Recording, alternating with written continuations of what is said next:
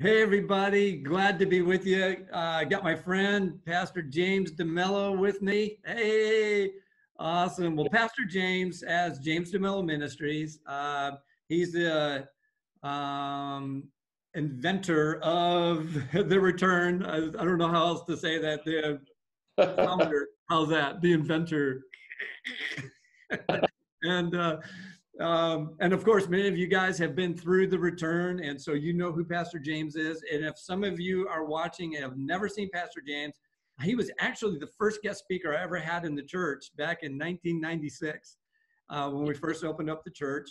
And good friend, we hunt together, just known each other for nearly 30 years. And so I asked him to come and speak with us, and so we're just gonna do that. We're gonna hang out with y'all and talk a little bit. And he's got some really cool notes he sent me and some great ideas. So we're just going to take off and see where it goes. And we're taking you on the journey with us. And so, James, you want to say hi to everybody real quick? Good to talk with you guys. Love Michigan. Lived there 8 years of my life. 2 of my children were born there, and so miss it. It's my second home. And but Texas is doing well. We're handling this thing well. Our family's doing well. Everybody's healthy. The church is going strong. Yeah. Still doing the online service, but it's working well. And so God is good and God is near, and that's what we're going to be talking about today. Amen. Sounds good. Awesome. And so Texas is starting to open up a bit, right? Yeah. Gyms opened up yesterday, so. Oh, wait a minute. Stop. No. La, la, la. They've been opening up for a few weeks now, but now it's more than 50 capacity. So things are getting somewhat back to normal. Next month, we're going to be starting the returns and the awakenings, the first awakening next month. So because camps are opening up, we'll be able to do camps next month. So we're excited to get back to whatever normal is again. Get back to it. Well, good. Well, that gives us hope that Michigan will open up sometime this year. From our governor to yours, in Jesus. Hey, do you have your governor email my governor? Your people. Okay. Yeah, your people call my people. Awesome. And of course, we're praying for our governor, and, it's a tough job. I don't think I'd ever want to be a governor of a state. You know what I mean? I just think it'd be so hard. Governors everywhere are going through a lot.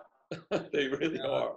I mean, how do you deal with this? You know what I mean? And of course, it's easy to be an armchair quarterback in this whole thing. And so anyway.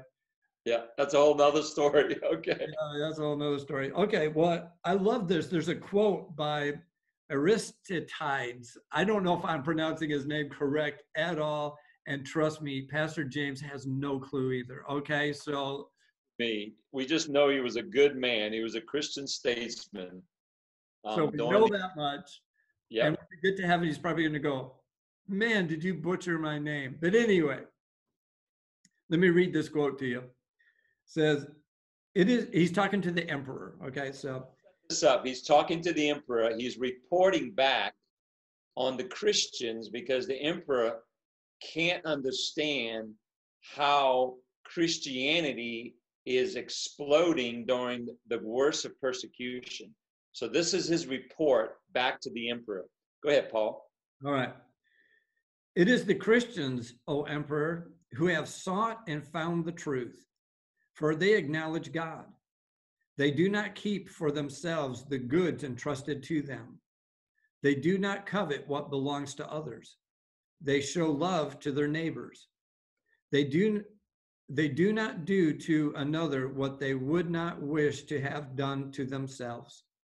They speak gently to those who oppress them, and in this way, they make them their friends. It has become their passion to do good to their enemies. They live in the awareness of their smallness. Every one of them who has anything gives ungrudgingly to the one who has nothing. If they see a traveling stranger, they bring him under their roof. They rejoice over him as over a real brother. For they do not call one another brothers after the flesh, but they know they are brothers in the spirit and in God. If they hear that one of them is imprisoned or oppressed for the sake of Christ, they take care of all his needs. If possible, they set him free. If anyone among them is poor or comes into want, while they themselves have nothing to spare, they fast 2 or 3 days for him. And in this way, they can supply any poor man with the food he needs. This, O Emperor, is the rule of life of the Christians, and this is their manner of life. Oh, I wonder what report he would give of the church today. Yeah. What would he be able to write today? Because this is an example of living for the kingdom of God. Yeah. This morning as I was praying and stuff, and I was just having some fellowship time with the Lord, and the phrase came up, you must be about your Father's business. Yeah. And just like Jesus said, I'm about my Father's business. And I started to ponder that and talk to the Lord about it. And it's like he's going, you're a son. Yeah. Doctrinally, you can talk about it. He says, but in your verbiage, you don't talk that way. And so I'm just about my Father's business. He is my Father. I am his son. Amen. And I think what the Lord was getting across is, do you really believe you're my son? And would you be willing to tell others that, hey, I'm about my Father's business. And so I can heal the sick. I can give to the poor. I can love my enemies. I can do these things. Amen. Because I'm empowered when I'm about my Father's business, because I'm representing him. Yep. When I pray for the sick, it's not my power. I'm just going to bring to you the kingdom. You know what I mean? That's how Jesus did it. Yeah. So, that's good, Paul. Yeah. So that was my meditation today. What'd you get? God, I didn't get that deep, but I did get some good. That one of the statements in that letter that really caught my attention that I've been teaching the men, because these notes that we're going to be talking about today, this teaching, it really came out of a series that I've been doing with my men called Mark of Maturity series. And one of the things that caught my attention, and it's what you're experiencing with your statement about doing the Father's business, is he says they had awareness of their smallness. Yeah. And that is humility. Yeah. Walking in humility, walking in that humble spirit. That is so important. That's a mark of maturity. Yeah. And walk in the humility, because when you walk in that humility, you walk with the knowledge of God's kingdom, and you're representing him everywhere. And so, we may not agree with what some people are doing and some leaders are doing, but we have to be always thinking of what I call this little message, God is near, the nearness of God. He's near. He doesn't leave us, doesn't forsake us. And in the scripture we're going to read in Philippians, it talks about that. It makes that statement, God is near. He's near to the brokenhearted. He's near to the humble, right? Yeah. That's the proud. And so I want God near. I want God always close and always feeling and sensing his heart for whatever situation. And that's going to take me walking in the awareness of my smallness. John the Baptist said it this way, I must decrease so he can increase. Yeah. That's hard for anyone, but we need to decrease. Today I was teaching the men about putting the flesh under, nailing the flesh to the cross, that's what it takes to be mature men. We need to put the flesh under. And the believers of God, of the body, we need to always walk in that awareness of our smallness. And so I that was something that really stood out when you were reading that letter and when I first read it. But if you want, let's read the text. You want to read the text? We can. I just really liked what you said so much. And I've seen this displayed in your life, which I really love. You know what I mean? And, I made a joke there in the beginning because, God gave me a download, you know what I mean? And I could do that with you because you totally get it. And, but I just don't want anybody to misunderstand. I wasn't like really truly challenging James, like, okay, I heard from God today, did you?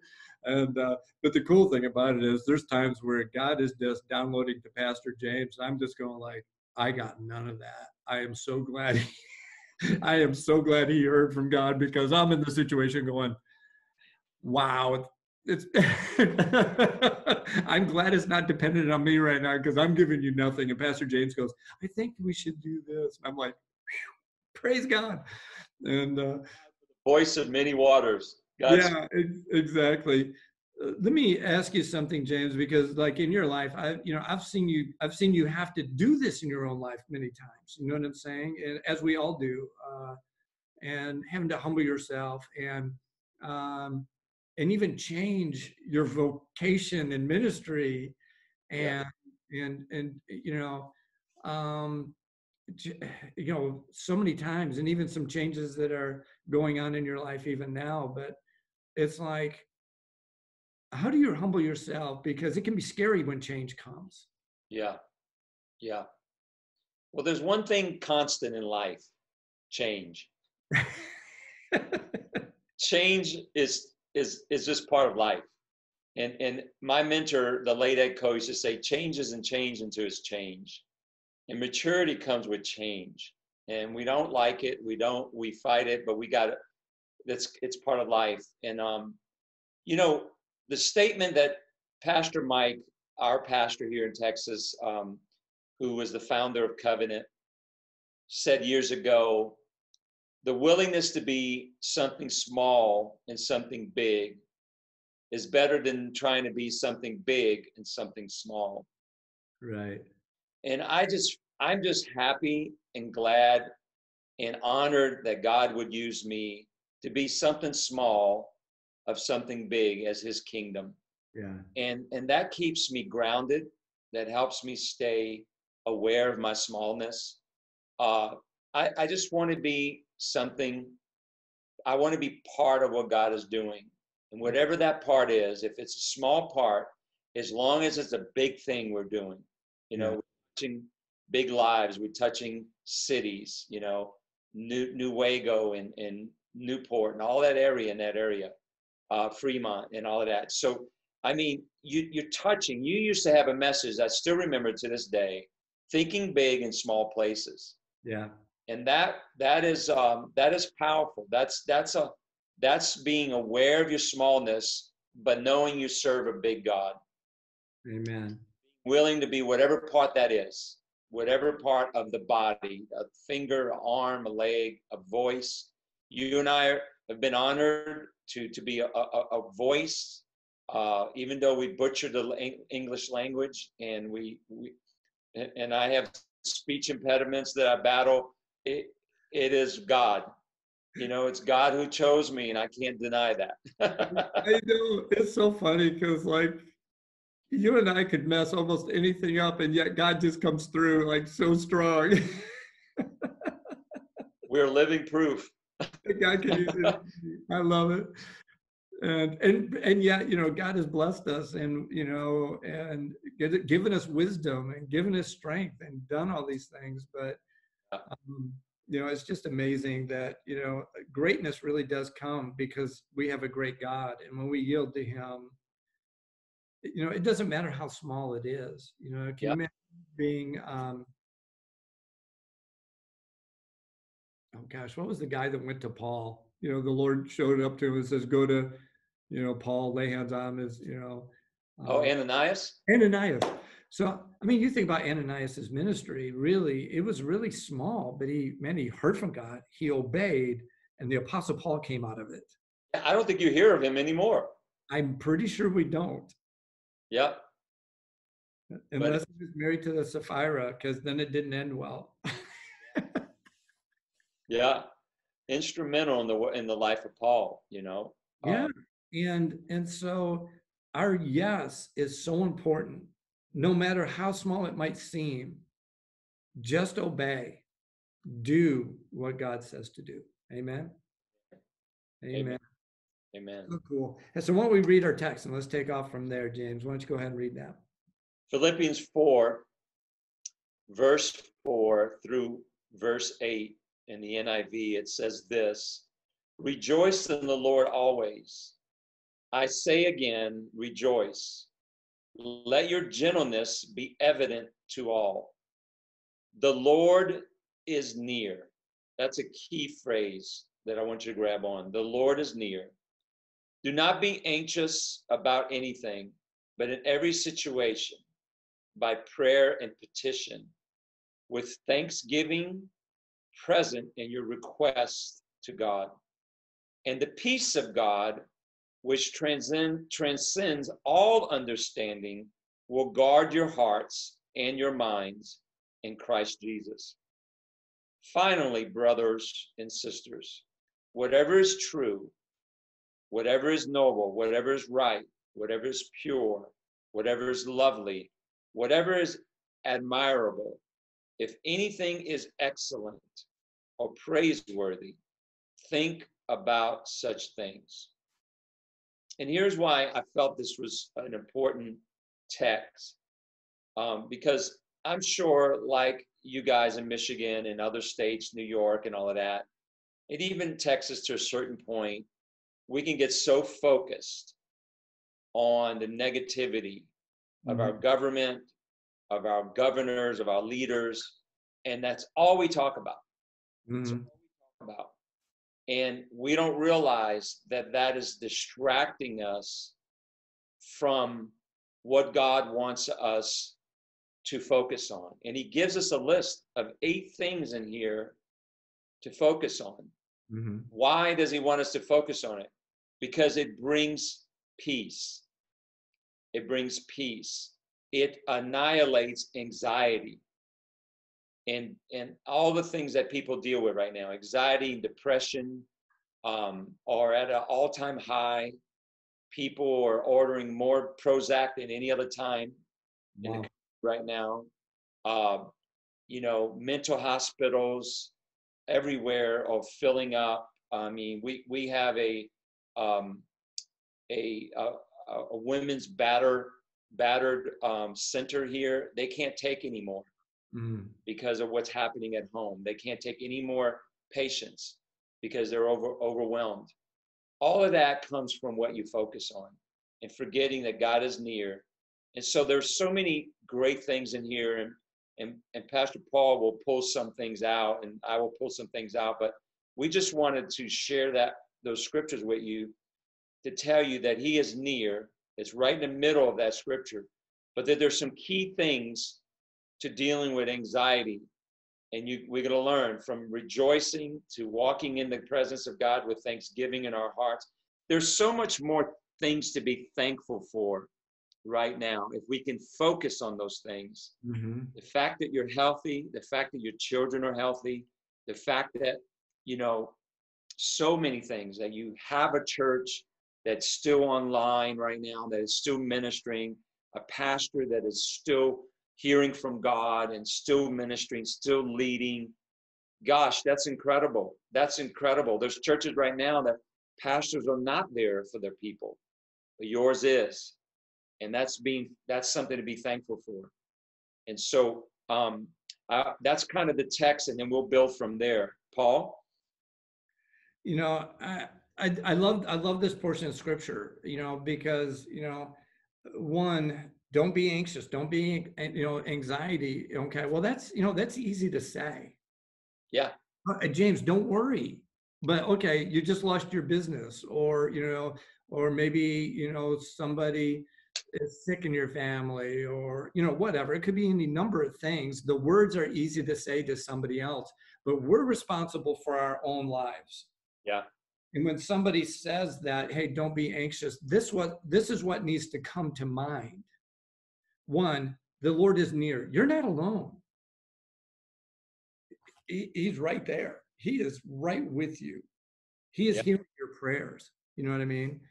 And and the things that he talked about, and obviously you've got a scripture in here about Paul. You know what I mean? Yeah. And Paul is writing this from a deep understanding. He's in prison while he's writing this. yeah. I heard a preacher say this recently, and then we're preachers, but sometimes I have to go, I don't agree. But it's online. Man, if you're not nervous, if you're not worried right now, if you're not anxious about things, you're some kind of robot. You're kind of, and I went, well, I'm not worried. I'm not anxious right now. I can be, I just focus not to. I choose not to, because I've been through a lot. You've been through a lot. God has come through then. He's faithful then. He'll be faithful now. And so I just choose to guard my heart and keep it at peace, because anxiety and fear doesn't do any good. Right. So to think of whatever is true, whatever is noble, whatever is right, whatever is pure, whatever is lovely. And I think, like at those times, there's times where I've woken up in the night and I'm just full of anxiety. I mean, there's so much pressure on whatever finances of the church, or somebody's dealing with sickness and you're really trying to pray for them and try to help them, and, just whatever. And I have to get up and I think about these things. In other words, I believe that all those descriptions there, I just got to remember when God did it in the past. Amen. That's lovely. That's pure. That's of a good report. That's noble, just, whatever. Yeah. And when you do that, you're building your faith to be able to then come against the attack, because Satan's trying to get you. Fear will come not when you're thinking of others, but when you're thinking of yourself. Amen. Say that again. That's powerful. Fear and anxiety comes when you're thinking of yourself, not when you're thinking of others. Yeah. You know what I mean? So if I keep my mind on praying for somebody else or helping somebody else, or, what can I do for them? I won't be, because I can only be that way if I'm focusing on what's happening to me. Yeah. You know what I mean? And Paul's a great example of that. If he was focusing in on his problems, oh my gosh, we would have had, a lot of letters that were contrary to what he wrote. Yeah. I can't believe they put me here. I don't deserve any of this. I can't believe this happens. I gave my life to God. I tithe. I'm just preaching the gospel. And God, why did you let this happen to me? Why is this going on? Exactly. Well, that's an immature response. Yeah. And Paul never had that response. Yeah. Yeah. And to me, I would love to say I'm right with Paul. You know what I mean? But sometimes I'm not. You got his name. I'm closer than you. Except you were his brother. You were Jesus's brother. Yes, Yeah, yeah. Smallness. Paul gives us ingredients of what it takes to keep a peaceful mind, a noble thought, a whatever is true and right and pure.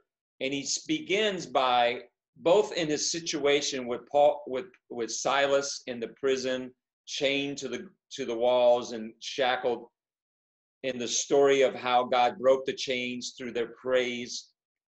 It all starts with praising God. I noticed that the minute anxiety and fear starts to weigh me down, the only way to lift it off of me is through praise, through worship, putting on some music, going for a walk. Man, that is the key to the presence of God, is having the Bible says, come into his presence with a thankful heart, right? Yeah. Notice how many times Paul says, rejoice. Again, I say, rejoice. Well, Paul is, remember, writing this from prison.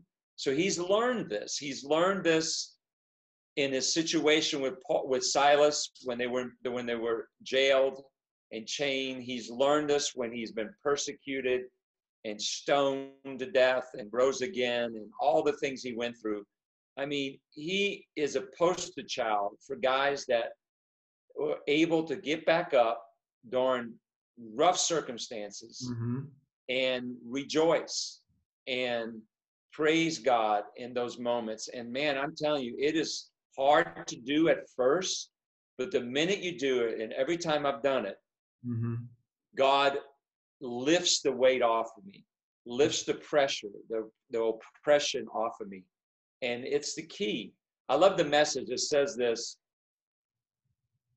the password to God's presence is thank you. Password to God's presence is thank you. That is good. And that is always the key to God's presence and his nearness is thank you, God. Wow. That is so powerful. And, you know, Paul felt that pressure. And that's why he said, rejoice. I know how to deal with this, everybody. Okay. Why? Because I am experiencing pressure all the time. You got to stay rejoicing. You have to be thankful. You have to be thinking on the kingdom, not on you. And, you know, I deal with that. You've dealt with that. I've dealt with depression. I know you have. I was suicidal. I know you were. Oh, yeah. And that heaviness, oh my gosh, you know, sure, it's tried to come upon me again. But I put on the garment of praise for that spirit of heaviness, man. And that is what is going to get rid of it. And I think that's what this whole thing is talking about, you know? Yeah. Praise in the midst of circumstances. You know what I mean? Yeah. And rejoicing is different about being happy, you know? Yeah. Paul says rejoice in the Lord. He doesn't say be happy. Happiness is based on circumstances. Happiness is, I said this years ago, is based on something happening. But joy, the joy of the Lord, which is our strength, is entirely different. It's based on the inner strength of knowing that God is near, that he never leaves you. As you said a few minutes ago, he never leaves you. He's never left me in the past. He won't leave me now. He's the same yesterday, today, and forever. The faithful God of the past will be the faithful God of the present and the future. He doesn't change. He's a God that's one thing about God. He's constant. You know, in all of this, right? The things that we have as believers, even though the world is changing, everything's unstable, economy's unstable, people's health, they're fear of that, their security's gone, you know, all these things. We have something that has never moved and never will move. And that is the kingdom of God and his word. Yep. Yep. Unshakable. And that's what's going to give us that unshakable spirit. Yeah. And, you know, in here and in your notes, it says, guard your heart with the peace of God. Yeah.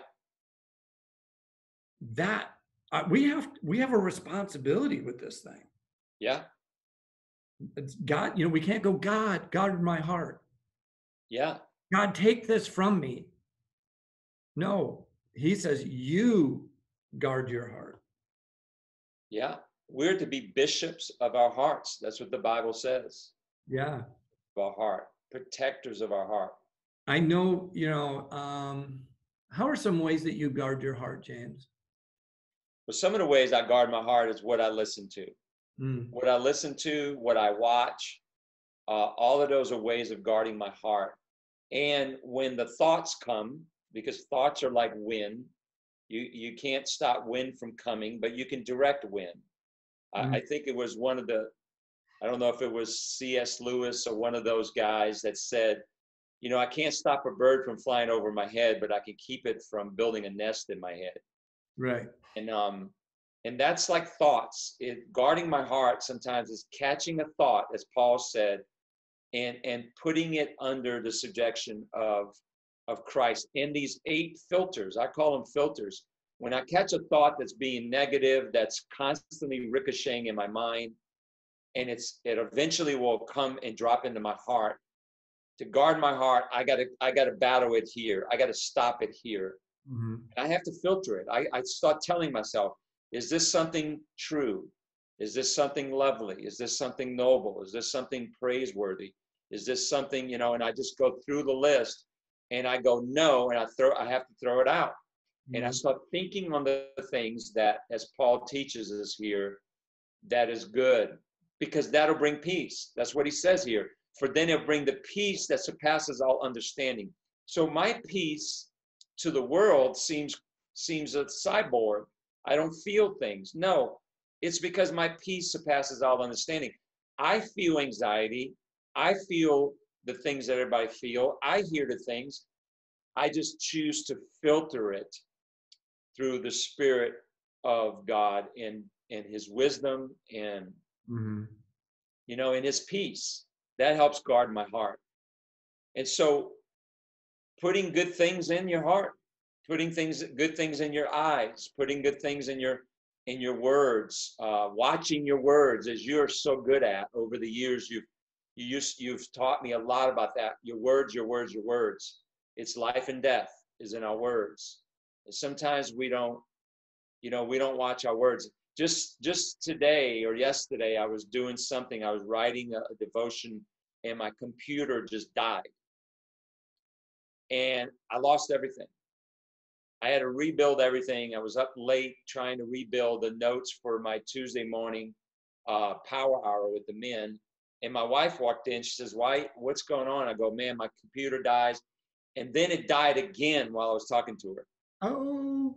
Looked at her and I said, oh my gosh, if I lost everything, I'm going to go nuts. And she looked at me. She says, don't say that. And I go, okay, I'm going to be upset. I'm just going to be upset. I just had to I had to change my words is what I'm trying to say. Yeah. But yeah. That's interesting because it is so important. James, we're going to wrap this up here pretty soon here, but one time I don't even know what the subject was anymore. I just remember my wife's response because it was indelibly etched in my heart. And I was saying something, it was negative. You know what I mean? Yeah. And she goes, well, I believe you can have that. She walked out. And I went, I don't want I don't want that. and she was just like, she was basically just, I'm not agreeing with you, but if you want it, you can have it. It is yours because that's what you're believing and confessing right now. And I'm out of here, Thank So, God for Colleen. yeah. And, and it's like, sometimes we need reminders or whatever, but life and death are in the power of the tongue. And I tell people all the time, the way you respond in the beginning of a trial will determine its duration. Yeah. And right in the beginning of this COVID-19 thing, we got together as a church and we prayed over our county. Well, in our whole county, there's only 35 people that have gotten it, and out of 50,000 people. Of course, that's one block in Texas, but I mean, but it's like, I believe it's because we prayed, we had an initial response, you know what I mean? And our church is blessed. Our church is doing well, even though it's online. People are growing. I'm getting testimonies from people all the time, the things that God's working in them as they've been at home and, and watching and things like this. Of course, we're all looking forward to the day coming together because church is coming together, and we got a great plan for that, by the way. Yeah. And it's going to be awesome. It is really going to be awesome, and we're looking forward to it. But I'm so proud of our church because literally so many have grown, and even some of the ones that have struggled have really just they once you counsel with them for just a little bit, man, they're right on course. And I'm going to stay the course. I'm going to do good. Yeah. And, so I'm really proud of our church. They've done really, really, really well. Yeah.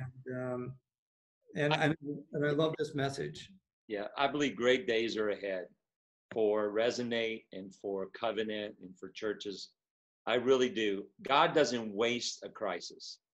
He doesn't waste anything. Right. Always uses it for our good. He doesn't cause it. He doesn't allow it for our teaching. The Holy Spirit is our teacher, not pain and circumstances, but God uses it because He's God.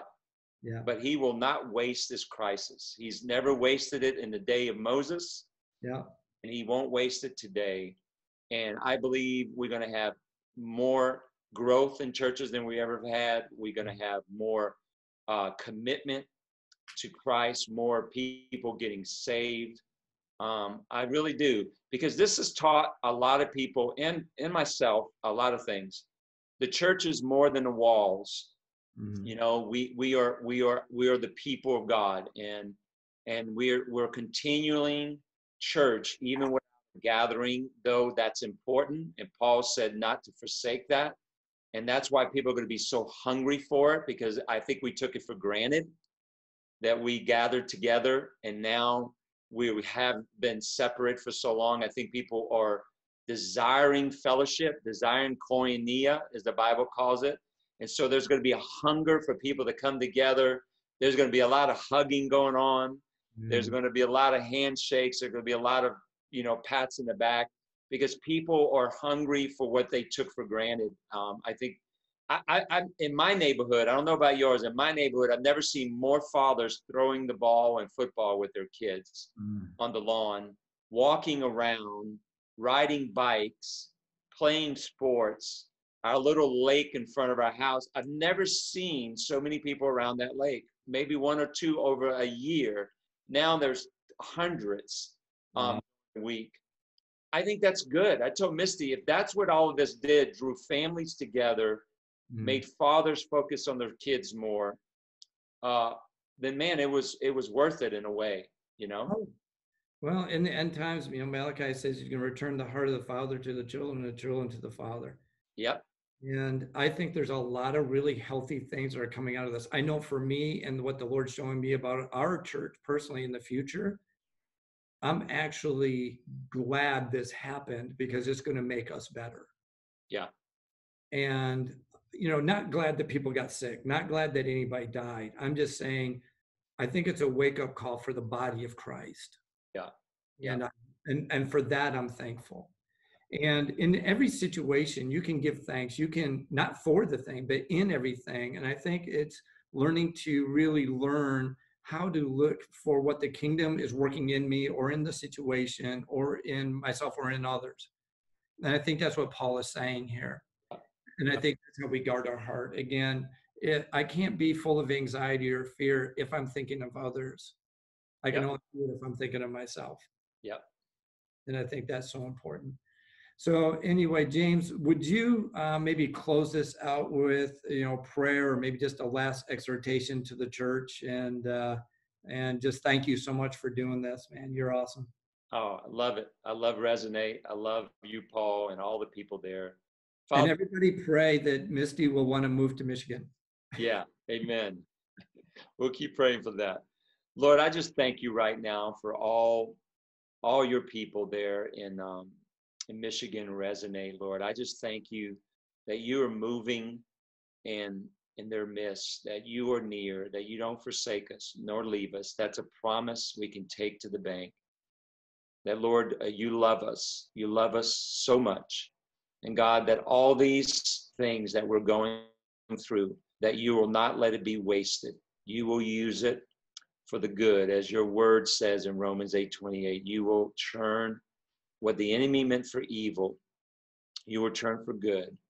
And you will, for the people who love you, are called to your purpose. Romans 8:28 says you will work it out for our good. So God, we don't know how, we don't know when exactly, but Lord, we know that you are behind the scenes working this out somehow. And God, I thank you for that. I thank you. You're praiseworthy. You're noble. You are all that Paul said in these ingredients. And so, Lord, we don't want to be anxious for anything. We all are anxious for everything to get back to normal. But God, if our normal in the past was abnormal, we don't want to go back to that. We want to go back to a better future. Yeah. And so, Father, we thank you for that. Let us be aware, always be aware of our smallness.